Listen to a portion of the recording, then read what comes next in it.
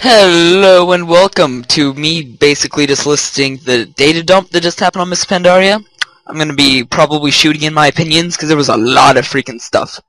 There should be videos and pictures playing in the background, so let's begin. The first thing that got my attention, it was also the first on the list, was I'm not sure why they told us this, but the final patch of Miss Pandaria, the Alliance and Horde gonna gather together, do a siege on Orgrimmar, and try to take Grosh out of War Chief of the Horde, which is pretty freaking bananas.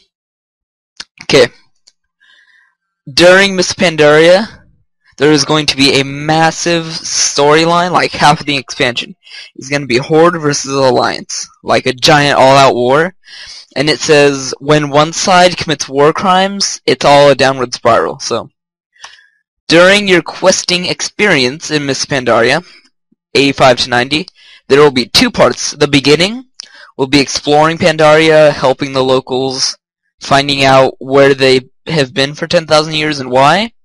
And then the second half is going to be just all-out war, Alliance versus Horde. They said they are going to try to stop doing just color changes on mobs. So, like, you know, like, the Night Elf mounts, they're all the same, except they're just recolored, so they're going to try to make everyone really unique. The Pandarian, like the main one that allies with the Horde, or the Alliance rather, is Asa Cloudsinger, A-Y-S-A Cloudsinger. And she follows the path of Tushui, T-U-S-H-U-I-E. And that's like the good one. They believe in meditation training and carry good morals. The main one for the Horde is going to be J.I. Firepaw. He studies under Houjin philosophy, H-O-U-J-I-N. And he believes you need to defend your family at all costs, and he's usually the first one in battle. Chen Stormstout will be making lots and lots of appearances. He might be in beginning cities being like, hey, we're pandas. And the Houjin, the philosophy that Firepaw studies under, they are very impulsive, as you would probably imagine. And in the land of Pandaria, negative emotions such as fear or anger, it takes on a physical form, which goes by the Shah, and they're just like evil. And mortals who are unwary, it says, they can become possessed by the Shah and be like vessels of pure hatred. A new race is the Jinyu, J-I-N-Y-U. They're a fish race. They're not Murlocs. They are elder and wise. They can tell the future by listening to rivers, and they side with the Alliance. And they are at war with a race of rat-type things called the Hosen.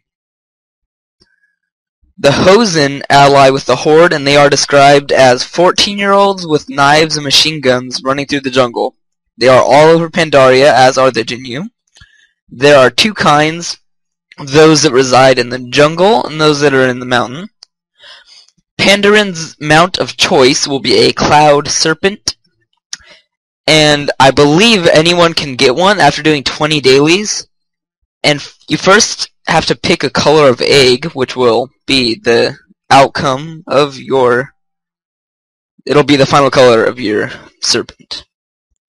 A talent tree-esque way to like train them and whatnot. You can name all your pets. You can change pets mid-fight. You can fight random critters in the wild to level up. There will be 100+ pets. And here's random stuff. There are no new race models as of yet. I mean, like the races you can play, Draenei, Human, Orc. They don't have new models yet, but they are working on it. It's confirmed. And they said maybe dwarves will be ready at launch. There will be an 11th character slot added. They're going to up the textures. Every pet you have from pet battles is going to be account-wide. AoE looting, that means, say like, you're farming silk, because this is an actual thing that happens. You run through Scarlet Monastery, and you just drop down an AoE, and they're all dead.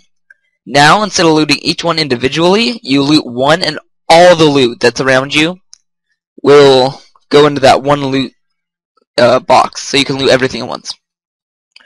They're putting in new guild perks, and they're getting rid of have group will travel because this expansion is supposed to be about exploration. Now this is something that's very weird. It says you can scale down your level and power to play with your friends. So I guess you can like just turn level 40. I'm not sure how that's gonna work. The beta will be changing soon. Warlocks are getting a lot of changes. They may add female variations of the current pets. So like, what are they called? Void walkers, I believe. There could be like a female version. Destruction warlocks slowly build up fiery force and eventually light on fire. That's just what it says. They said they want minor glyphs to be fun. So one minor glyph for a mage would teleport you to the Dalaran crater, and one for warrior would be your commanding shout fears critters. It's just like fun stuff. And they said this is not announced yet. What I'm about to say is, but they haven't announced what major glyphs are going to be changed. They say major glyphs will shock and amaze people. Very ominous. We're getting towards the end. The Gate of Sitting Sun is a dungeon. At the Great Pandarian Wall is a race called the Mantid. Try to break it down. Break it down. There will be 2 world bosses plus a launch. And then they want talent trees to make you feel unique. Thanks for watching. Hope you enjoyed and all that stuff. Good. Bye. As a mount, you have to train it, which sounds pretty interesting. So I don't know if that'll increase its flight speed or I don't know. There will be 7 new zones, some of which are to be announced. The first on the list is the Jade Forest. It is the beginning zone. It has your first dungeon, which is the Temple of the Jade Serpent. The last emperor, as it's described, he defeated the Shah of Doubt in the Temple of the Jade Serpent. This temple is overwhelmed by dark energy, so you're going to have to go in there and kick the dark energy out. Over all land of Pandaria, there are 4 ancestors who protect it. In this land, the Horde will come up in the south and the Alliance north, and in the middle there will just be all-out battle between the two. Eventually, not like right off the bat. Second on the list is Valley of the Four Winds. This is where Pandarans farm. They grow massive vegetables because in another place that has like magical water, it'll drain down and it makes their veggies massive.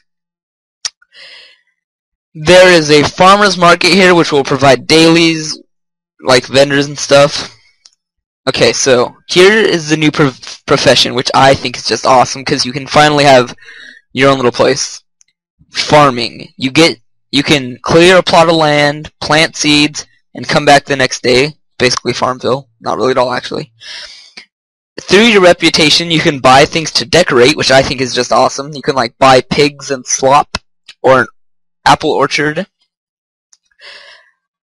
In the Valley of Four Winds, there is a dungeon, the Storm Stout Brewery, and you have to go in there with Chen and beat people up. There are monkeys who have invaded here and just get drunk. The really old beer in here, it like goes bad and turns into ghosts. I'm not sure what's up with that. The next place is the Krasarang Wilds, Krasasrang Wilds. And it is a coastal rainforest. It's on the coast and it's a rainforest. And here reside the Mogu. They are the original rulers of Pandaria, over 10,000. The throne or seat of the Mogu is located in the wilds. And this is where the sacred pools are that drain down to create the massive vegetables. These pools are like super magical. The Alliance and Horde are going to fight over them. Instead of like Dalaran, the Alliance and Horde will have their own separate cities, such as like Stormwind and Orgrimmar. The creatures tasked with protecting the sacred pools are called the Golden Lotus. There's no pictures, I don't believe. They have been chosen by the Celestials to guard the zone. Now, I have no idea what the Celestials are. And there's not enough of them to protect the pools, so you have to help them, and they don't trust you at first. You have to gain rep, I'm assuming.